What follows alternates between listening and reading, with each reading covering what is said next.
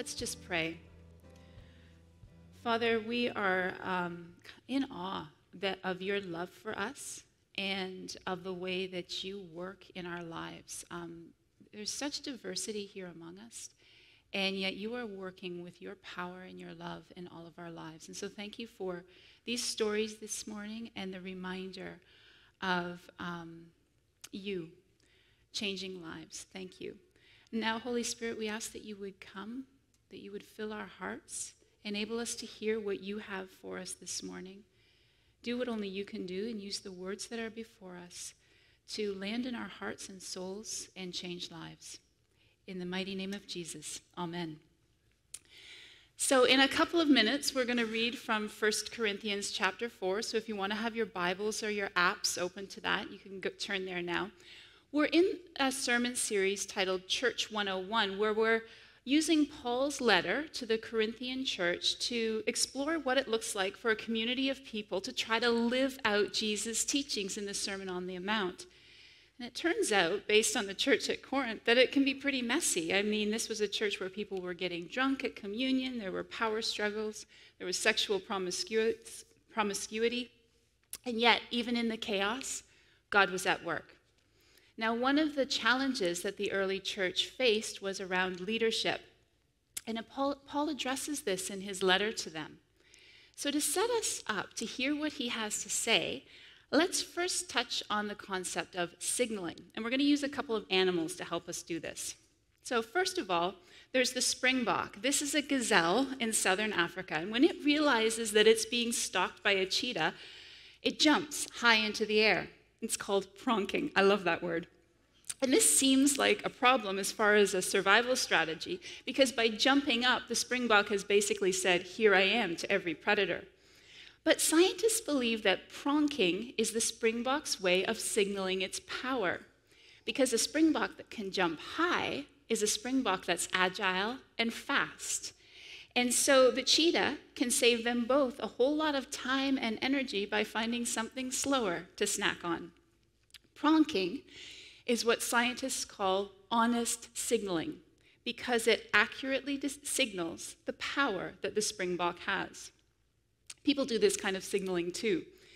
So, for example, around this place, or actually anywhere, I have no hope ever of understanding or fixing anything mechanical or electrical. But there are a couple of volunteers on our facility team, Mike Graham and Ron Winter, who do. And so when one of them says, "I can fix that," it's a true signal. And it's helpful for the rest of us to know this, because now we know that whatever the issue is being handled by someone with the power to do it. It saves us all a whole lot of time and energy. And in his book, Corruptible, social scientist Brian Klaus points out that there is such a thing as dishonest signaling as well. So in the animal kingdom, the classic example of this is the fiddler crab. So fiddler crabs have a huge claw that they use to warn away rivals. And when fiddler crabs fight, the defeated male often gets its oversized claw torn off, which is really gross. And this claw grows back after a while. But even though that new claw looks large and intimidating, it's actually useless. The male with the regrown claw would lose any fight at all, but because its claw appears impressive, he can intimidate other crabs. The fake claw is a dishonest signal. It's a false impression of power that just isn't there. It's a bluff. Humans engage in dishonest signaling too. And you can see how this is a problem. If you were to point out an electrical problem, I wouldn't, and I were to say to you, "I can fix that," well, that would be a dishonest signal. Either I don't understand my true ability, which is dangerous, or I'm trying to deceive you and impress you, which is even more dangerous. Dishonest signaling is bad for relationships, and when it creeps into leadership, it's bad for whole systems of relationships. When someone who is in a position of trust or influence over others, or someone who wants that position of trust and influence, gives a false impression of their trustworthiness, the outcome is ugly. When a leader appears larger than life, people get hurt. Dishonest signaling happens everywhere, and yes, It happens in the church. We've seen that play out in some of the recent heartbreaking public leadership failures where power has been misused by people we trusted. In her book about power in the church, psychologist Diane Langberg writes that any study of power misused is also always a study of deception, first of the self and then of others. Deception, dishonest signaling. So, today we're talking about power and leadership in the church using Paul's letter to the church at Corinth. And this was a church that was feeling the effects of some dishonest signaling. Some would-be leaders in the church were using the reputations of leaders like Paul and Apollos and Peter to say that they were with one of those leaders, trying to gain credibility for themselves. And the church was fracturing around this. And so in chapter 4, Paul talks about what really matters in leadership. What are the honest signals of Christian leadership?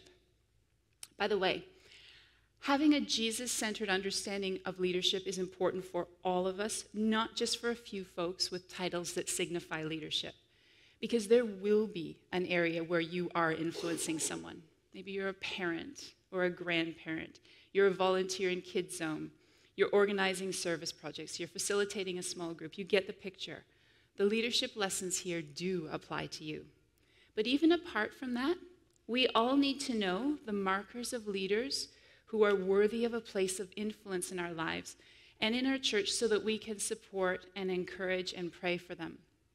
Because when we look for and applaud the wrong signals of leadership power, signals that operate a lot like the fiddler crab's useless claw, then we can unwittingly contribute to an unhealthy relationship system that hurts people. So turning now to 1 Corinthians 4, Paul is going to give us 3 images of leaders that will challenge our cultural ideas of leadership. The leader as a servant, not a master. The leader as a humiliated captive at the back of the line, not the celebrated leader at the front. And the leader as a father, not a babysitter. So each of these images highlights a different characteristic, a different signal of a leader who is living in the power of the Holy Spirit. And so we're going to go through chapter 4 in 3 sections to highlight these 3 images, and then we'll land where Paul does, power in leadership. So starting with 4, verses 1 through 7, we're going to have the image of the leader as a servant or as a household manager. This, then, is how you ought to regard us, as servants of Christ and as those entrusted with the mysteries God has revealed. Now it is required that those who have been given a trust must prove faithful. I care very little if I am judged by you or by any human court. Indeed, I do not even judge myself. My conscience is clear, but that does not make me innocent. It is the Lord who judges me. Therefore, judge nothing before the appointed time. Wait until the Lord comes.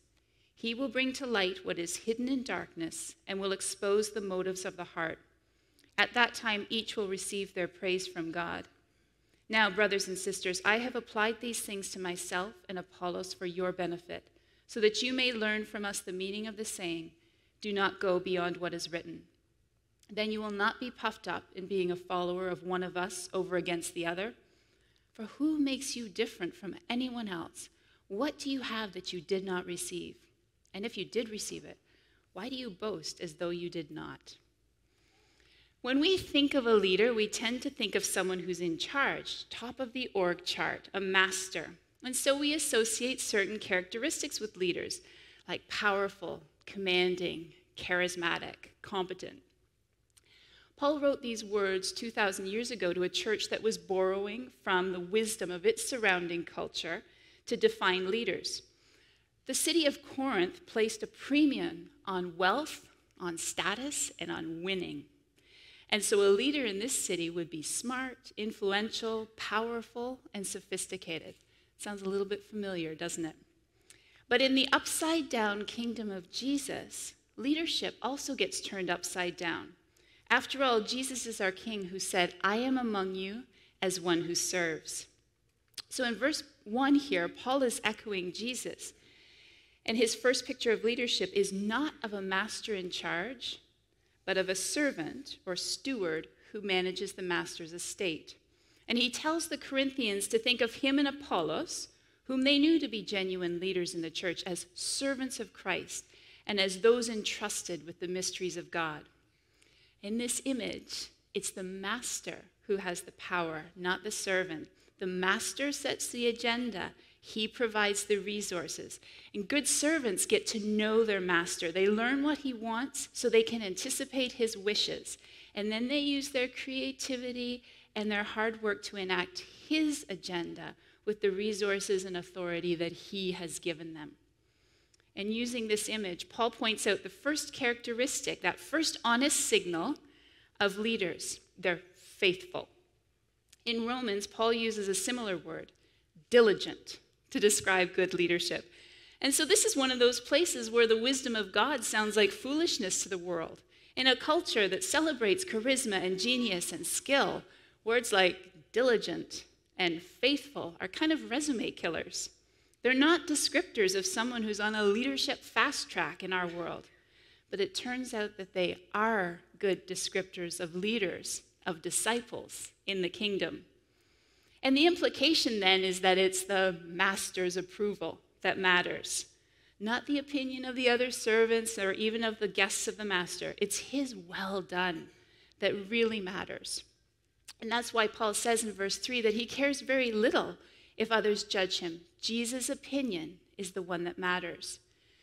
When leaders in the church, or actually anyone, start to base their value on the others' opinions of their skills and accomplishments, authenticity is often the very first casualty. Because someone depending on others' good opinions will start to shape what they do and say just so they can keep people happy. And maybe they'll begin to cover up failures and hide sin because they can't risk having people think badly of them. Hidden, unrepented sin will begin to hollow out their souls, and there will be a growing mismatch between who they are inside and who they appear to be. Like fiddler crabs, they'll appear more impressive than they are. So in the kingdom, leaders are servants of the master, not masters themselves. And the signal of a good leader is that they're faithful. Eyes fixed on their master, they manage his treasures in a way that aligns with his will. Now in verses 8 to 13, this is our second chunk, Paul's going to give us another image. And this one is based on a Roman emperor's victory march, where the leader, the Caesar, would parade through the streets so that everyone could witness his power and greatness. And at the very end of the parade would be his prisoners of war on their way to death in the arena, captives on display for the crowds to mock. So verse 8, Paul is going to be quite sarcastic here. I actually find it quite funny. Already you have all you want. Already you have become rich. You have begun to reign, and that without us. How I wish you really had begun to reign so that we might also reign with you. For it seems to me that God has put us apostles on display at the end of the procession, like those condemned to die in the arena. We have been made a spectacle to the whole universe, to angels as well as to human beings. We are fools for Christ, but you are so wise in Christ. We are weak, but you are strong. You are honored. We are dishonored. To this very hour, we go hungry and thirsty. We are in rags. We are brutally treated. We are homeless. We work hard with our own hands. When we are cursed, we bless. When we are persecuted, we endure it. When we are slandered, we answer kindly. We have become the scum of the earth, the garbage of the world, right up to this moment. The Corinthians were congratulating themselves on their sophistication, their prestige, their intelligence, and they were using their so-called alignment with different leaders like Paul and Apollos to establish themselves as greater than one another, to say who was in and who was out. They were acting like the Roman Caesars, celebrating their own wisdom and status, comfortably watching and evaluating the action in the arena, giving a thumbs up or a thumbs down on the performances there. But where are those leaders, the apostles that the Corinthians profess to be following? They're not at the front of the line where you expect the victorious leader. They're at the back of the line. They're the captives on display, humiliated, mocked on their way to the arena, like Jesus, mocked by the Roman soldiers and religious leaders. as he was tortured to death on the cross. The crucifixion was a spectacle that looked like defeat in the world. And yet in love, he submitted to this. He refused to use power as the world said he should, and he blessed his enemies even as they were killing him. And he calls us to do the same, to take up our cross and to follow him.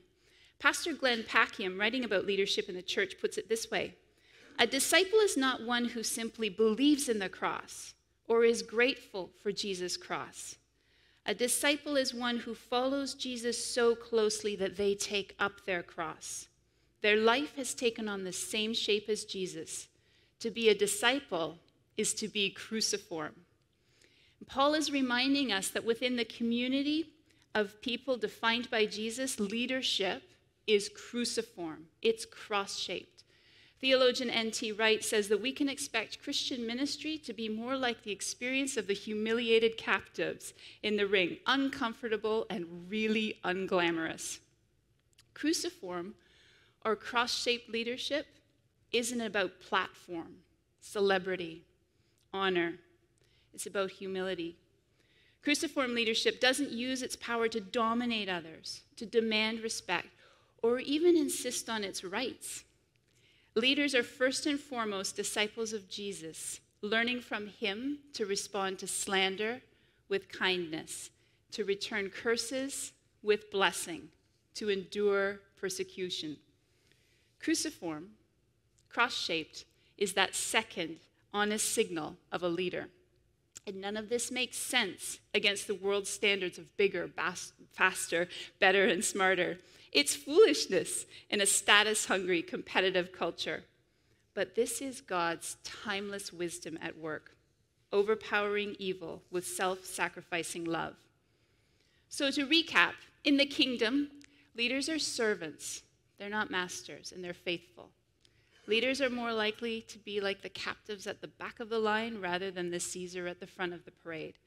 Leadership is cruciform or cross-shaped. And finally, leaders will behave more like fathers than like guardians. So starting with verse 14 of chapter 4. I am writing this not to shame you, but to warn you as my dear children. Even if you had 10,000 guardians in Christ, you do not have many fathers. For in Christ Jesus, I became your father through the gospel.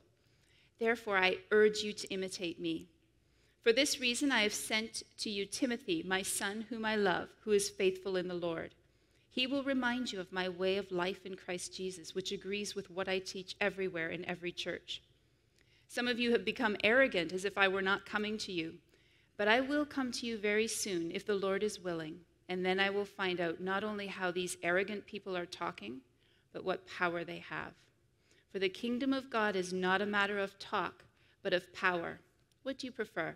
Shall I come to you with a rod of discipline, or shall I come in love and with a gentle spirit? Paul reminds the Corinthians here of the force of their relationship, describing himself as a father to them. He contrasts this with guardians, or as some translations put it, babysitters. And so the term referred to an in-house servant or slave who had the job of looking after the kids. And their goal, like babysitters everywhere, was just to keep the kids alive and out of trouble until the parents came home.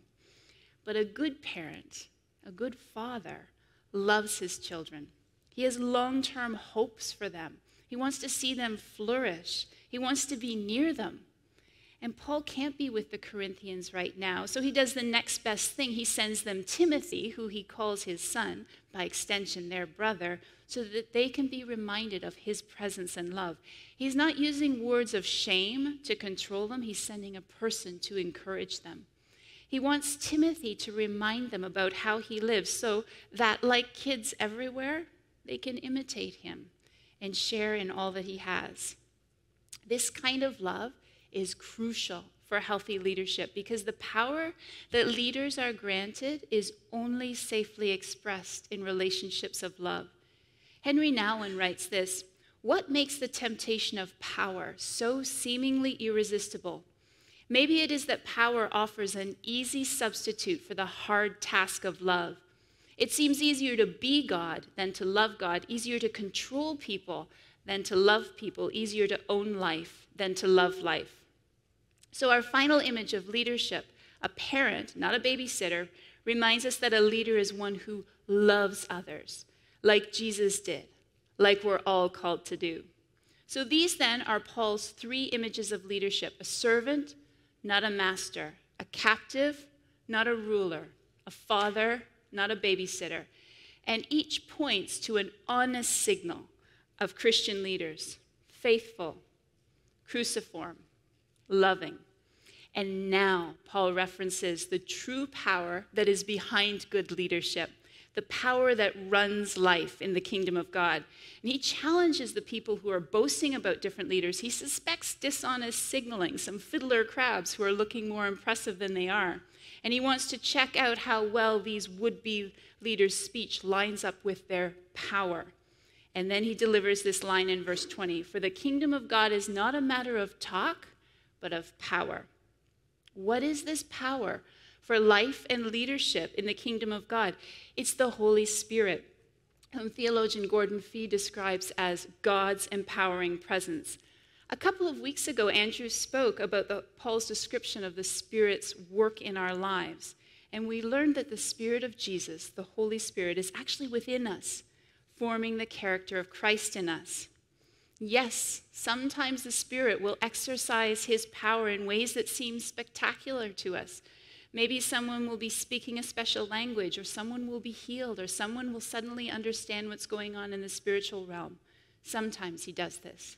But what the Spirit always does is form the character of Jesus in us as we partner with him. That means that when we are living in the power of the Holy Spirit, then we will increasingly look like Jesus. Just like the Springboks jump, our transforming character is the honest signal of the Holy Spirit's power and presence in our lives. Here's Glenn Packiam again. "The only authority or power that we have is that which comes from the anointing of the Spirit of the Lord, and that same Spirit works to form Christ in us. The source of authority determines its shape. Our authority comes from Jesus, and it is to be used as Jesus used his power, to empty ourselves in service and self-giving love." Paul reminds his Corinthians, who have been placing so much value on the performance and the verbal skills of some of the leaders, the kingdom of God operates on a world-changing power, the power of the Spirit that is visible in how people live, not in their words, not in their popularity or their education or their accomplishments, not even in the miracles they might be a part of. The signals of leadership power in God's kingdom are faithfulness, cruciformity, and love. So as we conclude, I'd like to suggest two applications for us today. The temptation might be to critique a leader you or I know in light of this framework, but that can easily lead us into the trap of judgmentalism that Jesus warns us against and that Paul warned us against in verse 5 of this passage. So I wonder if instead we could do two things. First, ask the Holy Spirit to help you evaluate who's influencing you. Is it possible that you are giving someone outsized influence in your life just based on their gifts or ability or platform or popularity? And ask Jesus to help you right-size that influence. Even more helpful, though, I think, is to ask if there is someone who should have a larger voice in your life based on the character of Christ that you see growing in them. Chances are you'll need to look for them at the back of the line. And second, ask the Holy Spirit to shine a light on a relationship where you are influencing someone, where you are a leader. Where might he be inviting you to greater faithfulness as his servant, calling you to live a cruciform life like Jesus did, wanting to infuse you with more of his love? Let's pray. Father, we thank you for your words to us, and pray this morning that whatever words are of you, that those would land, that those would take root and flourish, and that you would blow away anything that was not of you. Please, Father, show us how we can grow in faithfulness as your servants. Give us the ability, the power to live a cruciform life as you did. And above all, enable us to receive your love so that we can share it with the world. In Jesus' name, amen. If you want to stand, I'll bless you. The Lord bless you and keep you. The Lord make his face shine on you and be gracious to you. The Lord turn his face towards you and give you peace.